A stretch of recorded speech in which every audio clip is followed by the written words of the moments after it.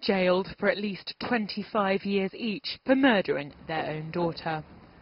Iftikhar and Farzana Ahmed suffocated 17-year-old Shafilea in an apparent honour killing. The couple were convicted by a jury of murdering their Westernised daughter with a plastic bag because they believed she'd brought shame on the family.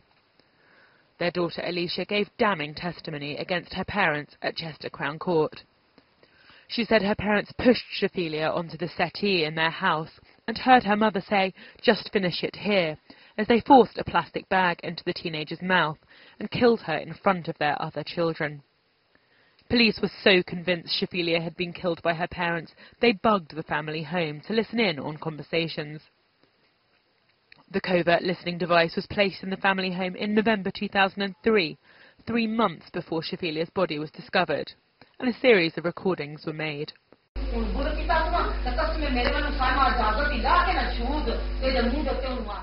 Iftikhar and Farzana Ahmed appeared to know that they might be under surveillance and feared their phones had been tapped.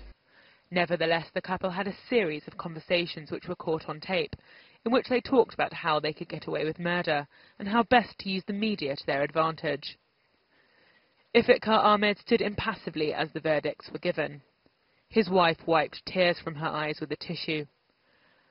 Their children, Junyad, Mevish and the youngest, who cannot be named for legal reasons, all broke down in tears.